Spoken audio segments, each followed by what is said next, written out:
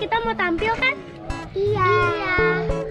Kita mau berkolaborasi di kanal musik. Nanti di sana kita live. Ikut kita yuk.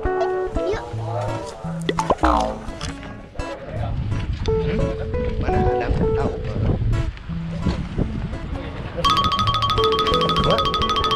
Oh iya. Oh gitu.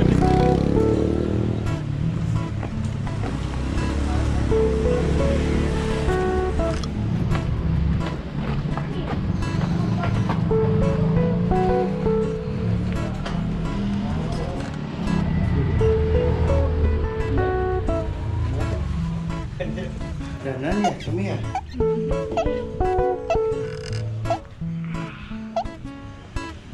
Lagi apa Bunda? Makin anak-anak. Apa ya? Sini Cak. Oke, assalamualaikum, halo, selamat sore, maju terus musik Indonesia pantang merosot.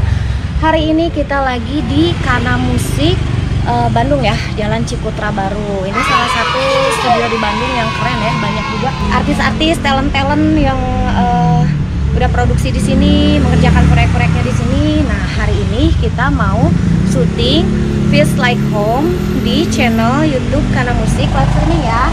Yuk kita masuk yuk.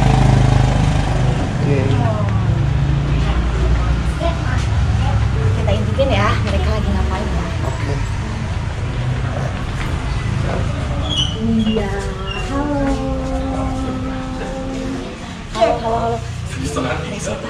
Halo, Mas. Ayah Hibar sama Luna. Nih, jadi yang terlibat hari ini tuh di CANGCIMEN ada Ayah Dodi, terus ada putra dari almarhum Abah Asep Sunaraya ya.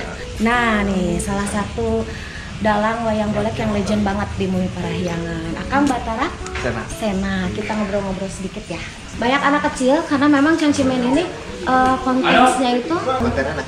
lebih konten anak ya. Nah, boleh nanya sedikit nggak nih? Boleh. CANGCIMEN itu apa sih, coba? CANGCIMEN itu apa? CANGCIMEN itu adalah ikon ya, ikon dari dunia anak, yaitu anak-anak itu suka makan kacang. Oh, kacang ya. Kuaci sama permen. Kacang, kuaci, permen. Iya, kacang, kuaci, permen. Sini dong. Ya. Yang CANGCIMENnya sini dong. Mau tanya-tanya dong, kadang mau tanya-tanya dong. Oh, ini ya. Iya. Tanya dong. Ini namanya siapa coba? Namanya siapa? Marika. Terus ini? Ini? Cemi. Seneng nggak? Seneng nggak diajakin CANGCIMEN sama Ayang Dodi? Seneng nggak? Seneng ya. Lagunya pasti lagu anak ya. Nah, gini ya kan, sebenarnya kan anak itu udah beralih ke yang seharusnya nyanyi itu nyanyi lagu anak-anak. Terus sekarang malah ya bukannya nggak boleh ya, tapi kan belum seharusnya, komposisinya belum saatnya gitu ya, belum saatnya ya.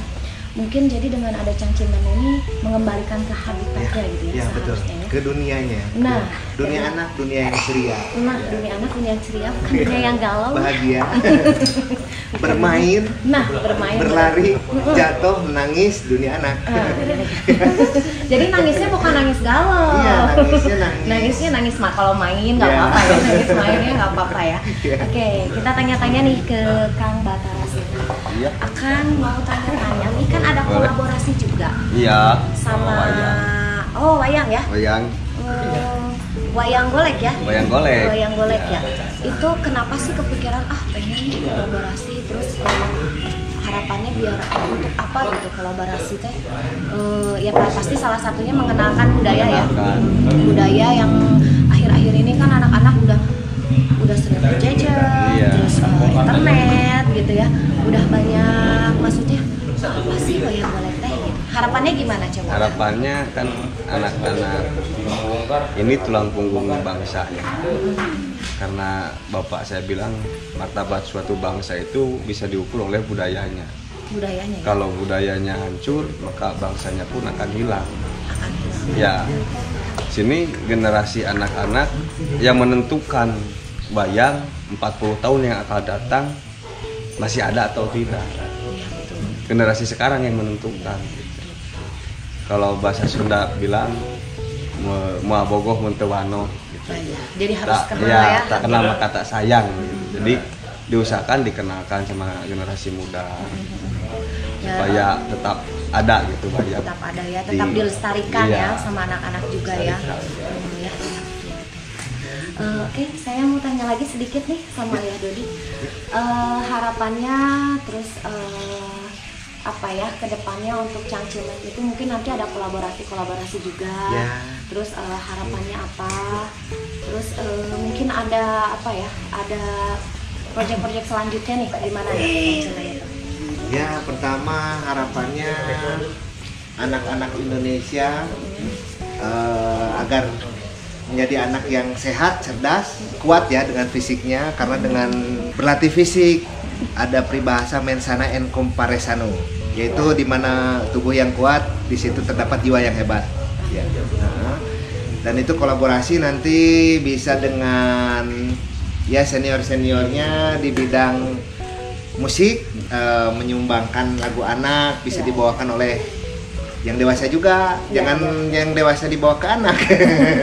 Iya betul, betul ya. Kapan-kapan ya, sekali-kali dong ya. Iya, gitu ya. lagu Jadi anak jadi trending topik di lagu-lagu dewasa. Nah, betul. Karena yang dewasa juga pastinya pernah jadi anak-anak ya. Iya betul. Oke, masih di Kana Musik Jalan Cikutra Baru ya, Jalan Cikutra Baru ya. Minta ininya dong, aplausnya dong buat Cangcimen semuanya kakak. It's the best. Lucu-lucu. CANGCIMENkids, maju terus musik Indonesia. Oke, jangan lupa ya di subscribe dan like juga pastinya channel YouTube CANGCIMENkids. Anak-anak Indonesia nyanyinya lagu anak Indonesia dong.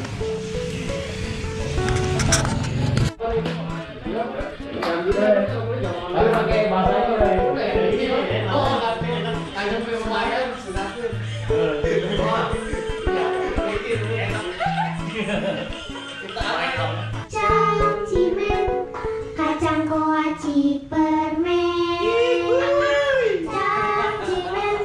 Cangcimen, kacang koaci permen. Kacang kuaci permen dong. Ya, pasti pernah kecil dong, pernah makan kacang sama kuaci sama permen dong. Happy makan kuaci.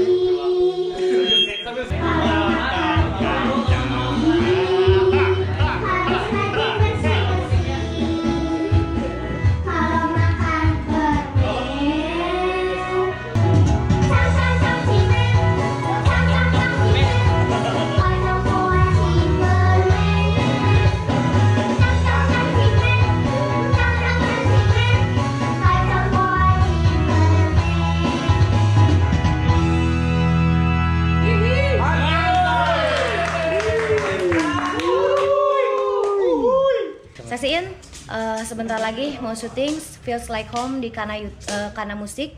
Maju terus musik Indonesia. Bye. Senyum anak Indonesia. Kamera dong. Action. Kacang, kuaci. Cangcimen, kacang koaci permen.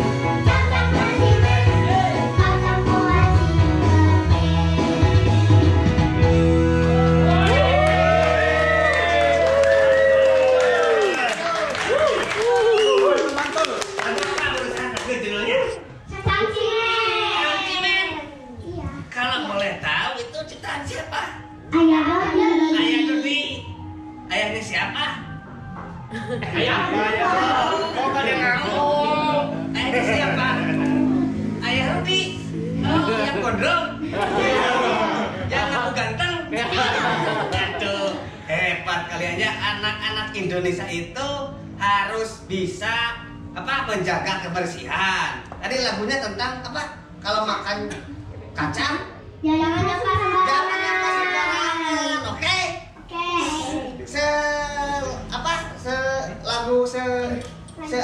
Selanjutnya itu maksud saya. Selanjutnya itu pewain. Jadi betul. Ada nggak lagu selanjutnya selain Cangcimen? Ada. Oh my goodness. Aku ingin mendengarkan lagu selanjutnya. Oke? Oke, ya.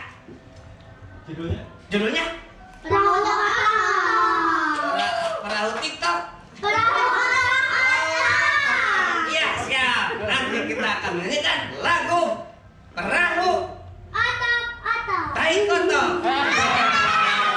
Ya, otak-otak. Oke.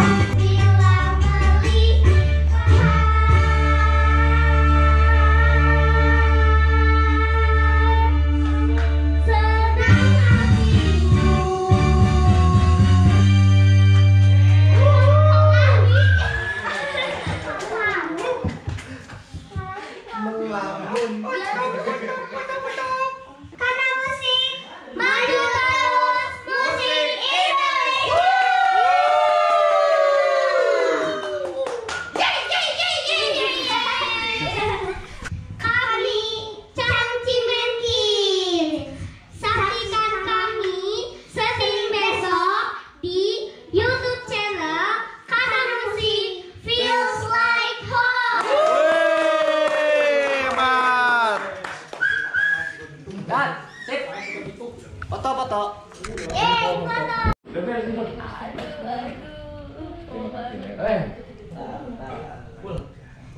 Coba dicentil lagi. 1, 2, 3. 1, 2, 3. 1, 2,